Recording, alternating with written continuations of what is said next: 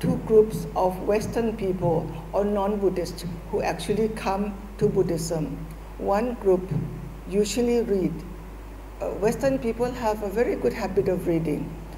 You will see that at the airport, if they don't have anything else, they will dish out a book and start reading. So from reading, they read about Buddhist teaching, but there are so many books and sometimes quite confusing also, because there are at least 3 schools of Buddhism. Which one would you like to follow? But the Western people, somehow they made up their mind that they are particularly more interested in this one. So they start indulging in the reading of Buddhist texts in the school that they are interested. But once when they start reading up to certain level, they realize that all these texts leads to practice. So they start practicing. Another group of non-Buddhists who just jump into Buddhism is to attend meditation retreats. So they attend meditation retreats here and there with the lay people, leading by the lay people, leading by the monks, by the nuns. But eventually they also get stuck with certain practice that they don't understand or they don't follow. So the two now merge. Those who read the books and those who practice merge into one. And that is what the Buddha meant from the very beginning. When immediately after his enlightenment, he established the fourfold Buddhist communities, namely the bhikkhus, bhikkhunis, upasaka and upasika. Forming these 4 groups do not mean that he just formed to honor them. No, he gave them also responsibility. The responsibilities for these 4 groups is number 1, to study his teaching. Number 2, to put it into practice. And number 3, if there is anyone outsider who says something against Buddhist teaching, they should be able to defend. And number 4, I could add, to propagate Buddhism. So when this is the structure, the formation of the fourfold Buddhists, you realize immediately that the Buddha meant that we study first. We study his teaching first, now it comes through books, and then we put it into practice. The linkage between reading and practicing, I think you need a good guide. You need a good guide. You need someone to actually clarify for you when you need points that you have read to be clarified. And you need a good guide to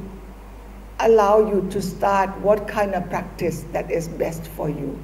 Very important. So what you have been practicing with Venerable Paripurna for the last 2 mornings, is to put into practice. Now these Westerners or these non-Buddhists, because they are not accustomed to Buddhist tradition, if they want to become Buddhist, the Buddha said, do not allow them to become Buddhist immediately, but at least give them 4 months so that they could adjust themselves to the lifestyle, to the teaching, to the culture of Buddhists. In England, Venerable Sumeto actually gave them 1 year, wearing white. Most of the men would shave at this time, and then lead their life according to Buddhist culture. The eating style, the sitting, the chanting, the bowing, all that, is included. Once when they realize that yes, they want to become Buddhist, yes, they fit in very much with Buddhist practice, then they ask for refuge. The Buddhist refuge is to take refuge in the Buddha, Dharma, Sangha. Once they take refuge in the Buddha, Dharma, Sangha, there's nobody else. There's nobody else. So for those who come here, Western people who come here asking for ordination, we have to give them these 4 months to make sure that they want to become ordained, but they cannot become ordained if they are still non-Buddhist. So we have to give them span of time so that they adjust themselves to become Buddhist, take refuge. Taking refuge is a stepping stone to allow them to become Buddhist. From then on, they live in a monastic setting, familiarize themselves with the Buddhist culture, and slowly they blend in. The first ordination we provide is Samaneri ordination or novice ordination, which is done every year, but this is temporary. On the 6th of April and on the 5th of December. We have done it for the last 21 times, and the number goes up to 700. So the newcomer, on the 23rd, we will be starting counting as 701. 23rd of February, we are giving ordination to 9 more committed people who ask for ordination for certain purpose. So this is how the process of non-Buddhist joining in Buddhism. So after some time, you will ask, can you be both Christians and Buddhist? In superficial level, yes. There are many Christians who actually do Zen practice. But in the real sense, you have to hold on to one, not both. If you have decided to become a Buddhist, then you become strong Buddhist. But in the Western context, His Holiness Dalai Lama never encouraged them to become a Buddhist, because to become a Buddhist, you need the Buddhist society to live in. So it is best that they remain Christian and be true to their Christianity and practice in their own context. That would be better. But if they really want to shift to become Buddhist, they will find that living in a Buddhist context is much easier to keep on as a Buddhist. But eventually you have to go back to your country. That will be the difficult part. So that's why we remind our friends that this is the loophole, and particularly in Thailand and our temple, we have trouble in getting their visa extended. There was one very good candidate, doctor from Austria. She took Samaneri ordination with us, and she wanted to take the ordination back to her country. But I told her that there are many complications, because the Samaneri should not live alone. They should live in a setting of the Sangha.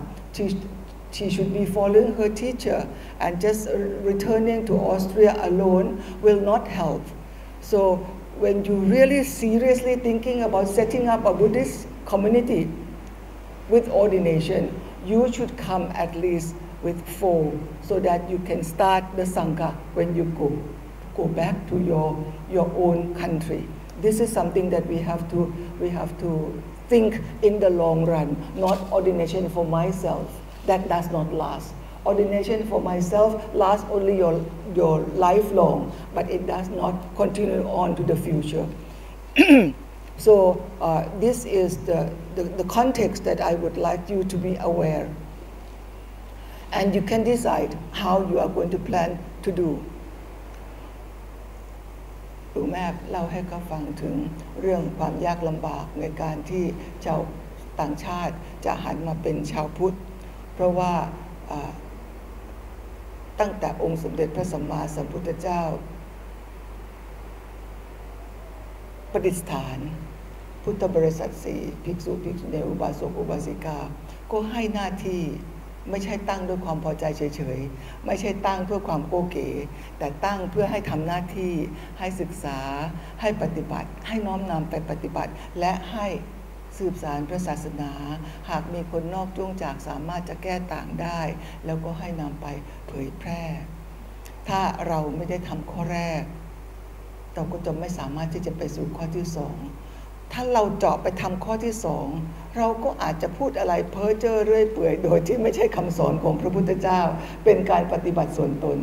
นะคะสำคัญมากๆนะคะที่เราต้องศึกษาและปฏิบัติเพื่อไม่ให้การปฏิบัติของเราเนี่ยหลงทิศหลงทางได้เมื่อคืนนี้นะคะหลวงแม่ยิ่งเห็นความสำคัญของการอ่านงานพระไตรปิฎกด้วยกันนะคะว่าตอนนี้มันเริ่มเข้าสู่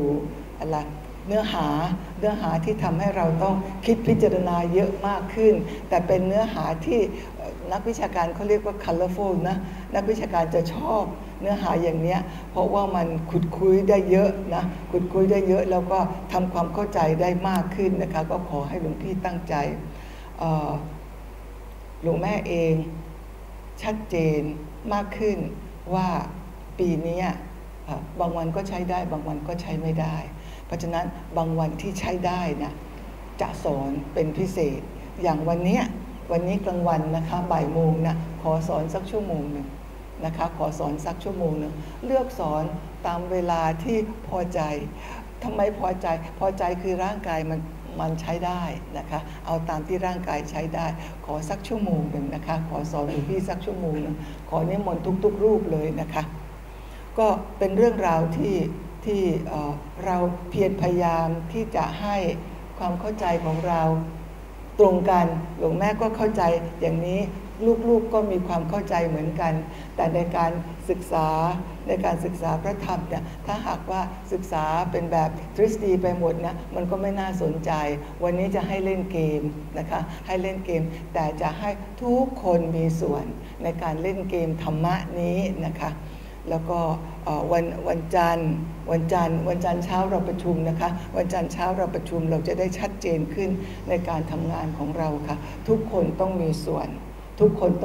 ในการขับเคลื่อนงานของเรานะคะไม่ว่าเราจะขับเคลื่อนในฐานะนิ้วไหนแต่ทุกคนเป็นนิ้วนะคะขับเคลื่อนในฐานะที่เป็นนิ้วหัวแม่โป้งนิ้วชี้นิ้วกลางนิ้วก้อยก็ตามนะคะถ้าหากว่ามือมันขาดนิ้วใดไปนิ้วหนึ่งมือมันเป็นมือที่ไม่สมบูรณ์เราไปด้วยกันในฐานะที่เป็นมือนะคะมีความภาคภูมิใจที่เราเป็นนิ้วก้อยนิ้วนางนิ้วกลางนะคะก็ขอขอบคุณพี่ๆทุกๆคนนะคะแล้ว